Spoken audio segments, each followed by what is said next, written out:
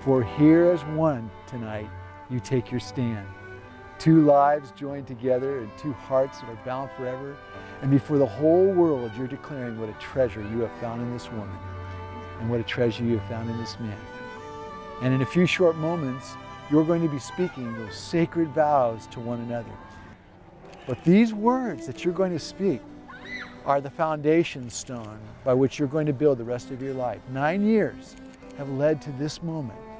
And now you enter into the unknown world of the future of marriage.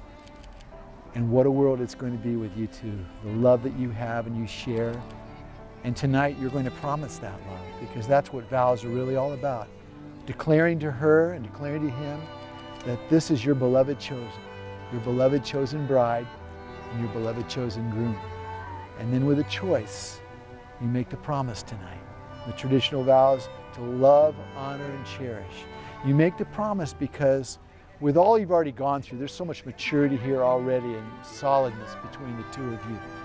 So I think you know that this is a lot more than feelings and emotions, as much as that is.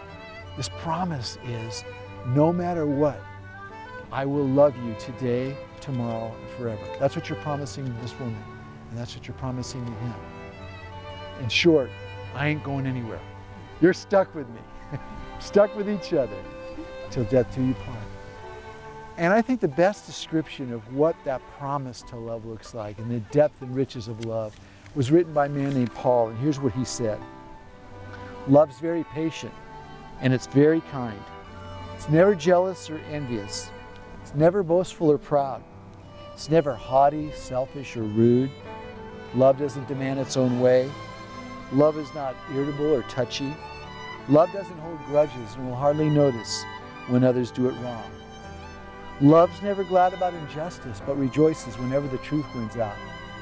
If you love someone, you'll be loyal to them no matter what it costs you.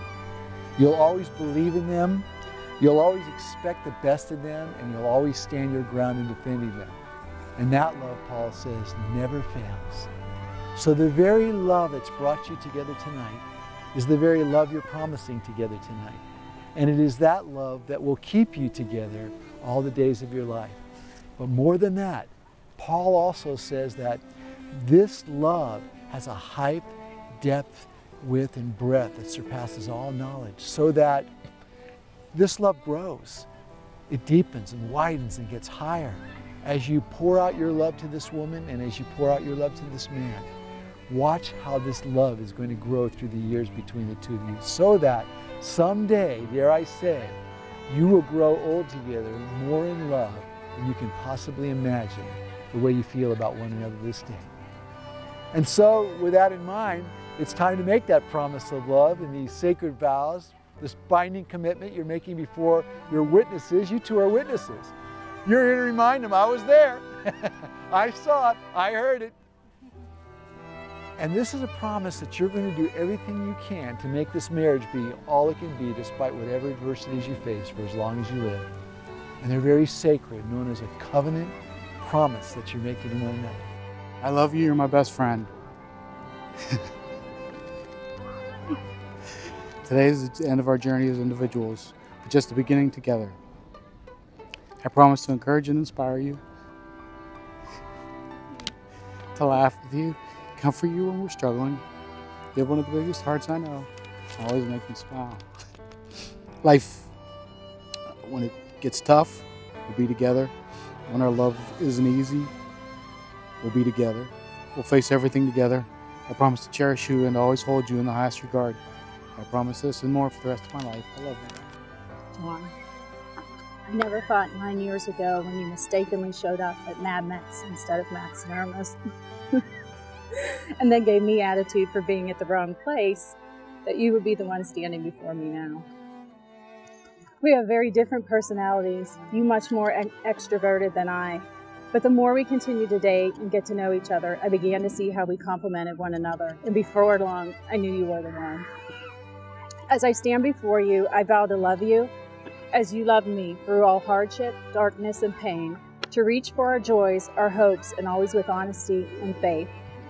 Not just for this moment, not for just an hour or a day or a year. I will always love you and be faithful to you. Today I lose my name, but as I take your hand in marriage, I gain my partner and best friend for life. Listening to your vows, I like how it begins by saying that the hands of your best friend, strong and full of love for you, that are holding yours in your wedding day as you promise to love each other today, tomorrow, and forever. These are the hands that are going to work alongside yours as together you build your future.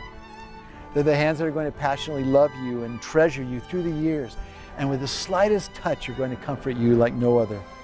These are the hands that are going to hold you when fear or grief fills your mind. They're the hands that are going to countless times wipe tears from your eyes, tears of sorrow and tears of joy. They're the hands that are going to give you support and encouragement to fulfill all of your dreams. They're the hands that are going to give you strength when you need it. And lastly, they're the hands that even when wrinkled and aged, will still be reaching for yours, still giving the same unspoken tenderness with just a touch. Now, before we do the rings, I want to give you a couple words of encouragement. I like the way you said you're opposites, and you know, that'll be interesting in your life. It'll be, as you probably already learned. I am a complete introvert like you, and my wife is she's an extrovert on steroids. So we have a lot of fun. But I think that's good because you'll rub off on each other, and your extroversion will help her introversion, and your introversion will help his extroversion. And I just want to encourage you to just keep 9 years you've worked at it. Keep working at it. It's a good work, isn't it? It's a worthwhile work, and it's been said that you'll reap what you sow. And you notice how you're holding each other's hands and you blended this together. And I think it's such a key thing to marriage is that word connection. Maintaining connection at all times. And if you ever feel like you're losing connection, be the first to speak it out. Don't let yourself be disconnected. I've been marrying couples and a pastor for a long time, and I see a lot of couples that won't humble out and get disconnected, and they drift so far apart, it's really difficult to come back together. Don't let it happen to you. You stay close like you are right now all the days of your life, and keep dating one another and courting one another and adding embers of fuel as kindling to keep the fires of romance together. And I just encourage you to be such a man so I can tell how much she loves you and respects you, that she'll always say about you that her life was better because you've been in it. And for you to be such a woman that he'll always be able to say about you that his life was better because you've been in it. An ounce of prevention is better than a pound of cure, huh? So few simple things are all it really takes to really have a rock solid, beautiful life together. And that's my prayer for you. So much happiness and so much unity between the two of you, such great communication, so much peace in your home and joy, and so much prosperity in all your endeavors in life. Blessings to you both. These rings are very sacred and humble symbols. The circle symbolizing the unity of your love, the purity of the metal symbolizing the purity of your love, but most of all, they symbolize your heart and the promises you're making tonight. And I hope there'll be times that you might look at those rings and remind yourself of that night in Miami Beach where you made these promises to one another. So wear these rings very thoughtfully and reverently, soberly, tenderly, lovingly, proudly, and hilariously all the days of your life. So why don't you, John, place on your bride's left finger, repeat after me. My beloved chosen Diana. My beloved chosen Diana. You are my love. You are my love. My life. My life. My best friend. My best friend. And with this ring, I commit my life to you. I commit my life to you. May it be a reminder of my love. May it be a reminder of my love. And the sacred commitment. That I've made here today. Beautiful, Diana. Now place on your groom's left finger as well. And repeat after me. My beloved chosen John. My beloved chosen John. You are my love. You are my love. My life. My life. My best friend. My best friend. And with this ring, I commit my life to you. I commit my life to you. May it be a reminder of my love. May it be a reminder of my love. And the sacred commitment. That I've made here today. Now please take each other's hands, and I have one last question for you. John, do you take Diana to be your loving wife, forsaking all others as long as the two of you shall live? I do. Diana, do you take John to be your loving husband, forsaking all others as long as the two of you shall live? I do. Well, in so much as you've spoken sacred vows to one another, and you've sealed them with the giving and receiving of rings to one another, there's nothing left for me to do but say, it is my joy, my honor, my pleasure, and my deep privilege by the virtue of the power vested in me to now pronounce you husband and wife. You may now kiss your bride. And I'd like to introduce Mr. and Mrs. John Coma. Congratulations, you are married.